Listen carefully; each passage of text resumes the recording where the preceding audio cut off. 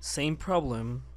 Ask us to find the total cost in order to produce 15,000 chips, guessing that starting up the company cost 30,000 euros. That is the initial cost. So, as in the previous exercise, this example is asking us for how much. So, in order to do that, we also have to integrate.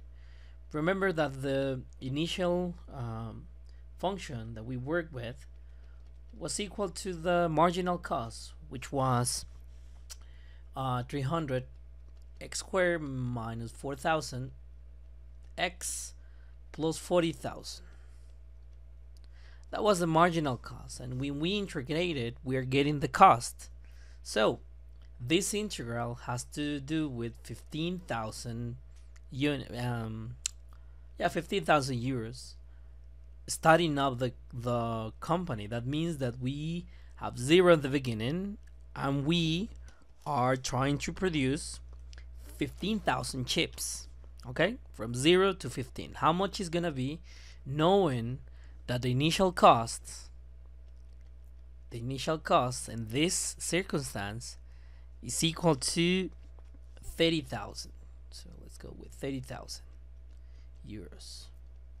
So keep in mind that we have already know the initial cost. So this means that we're going to integrate from 0 to 15 of the initial function, which is the marginal cost, which is 40,000 x squared plus 40,000. Okay, so that's equal to, we already did it before, so this is going to be 100 x cubic minus 2,000 x squared plus 40,000 x, and it's gonna be from 0 to 15. And remember that the previous classes we always had a constant, an initial constant, so keep that in mind. So as a result, we're gonna substitute 100 times 15 cubic minus 2,000 times 15 squared plus 40,000 times 15. Okay,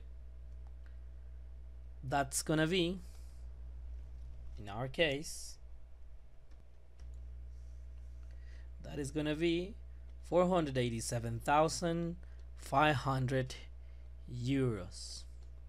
But we need to get this 487,500 euros plus the initial cost, which is 487,500 euros plus the money that we waste to starting up the company, which is 30,000 euros, and give us more or less, I think, is 3. So that gives us 51.